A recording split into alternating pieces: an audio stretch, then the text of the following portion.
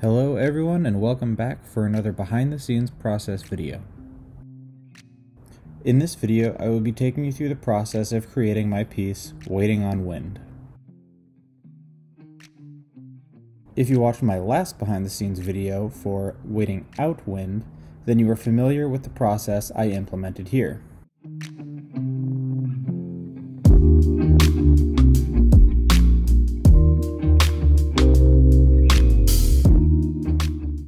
First, I spray painted in a base layer on a stretched canvas.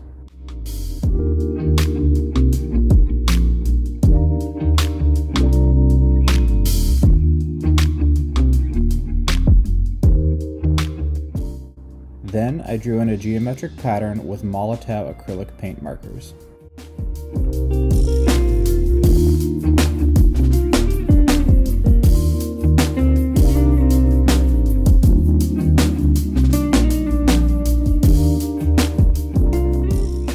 Next, I drew in the general form of the composition with the paint markers.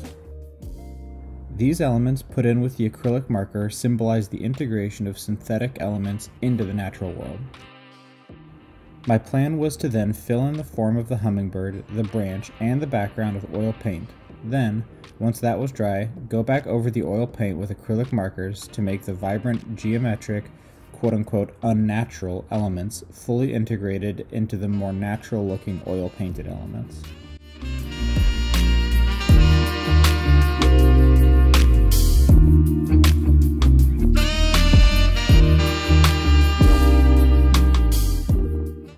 Especially on this piece, juggling that many aesthetic elements conflicted with both the desired message of the imagery as well as with the feasibility of executing it due to the tiny scale I was working on.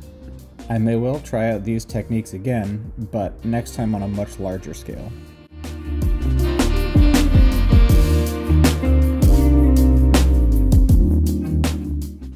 In this piece, while I quite enjoy the pattern I selected and the marks made to define the composition of the bird on the branch, I ended up covering up almost all of that with oil paint. This is largely because this piece is the companion piece to Waiting Out Wind. The pattern and lines showing through created a busier look in Waiting Out Wind, which worked towards its theme.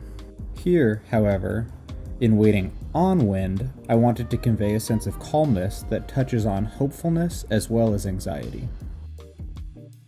The precarious and isolated position of the hummingbird on the end of a branch in open air provided enough of that anxiety feeling, and the pattern and marks showing through tipped the calmness I felt was at the core of the piece too far towards anxiety.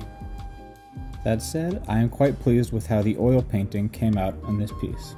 Because of the limited space I had to paint in the hummingbird, I really had to get creative about the colors I was loading up on the brush before making each mark. I will definitely be painting more birds in the near future because of how much fun their colors and patterns are to depict.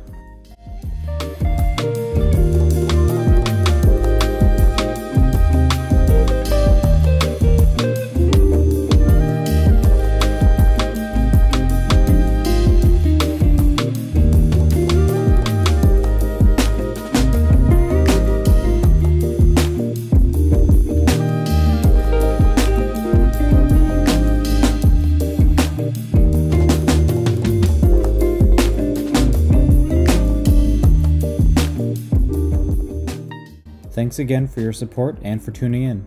Until next time, bye.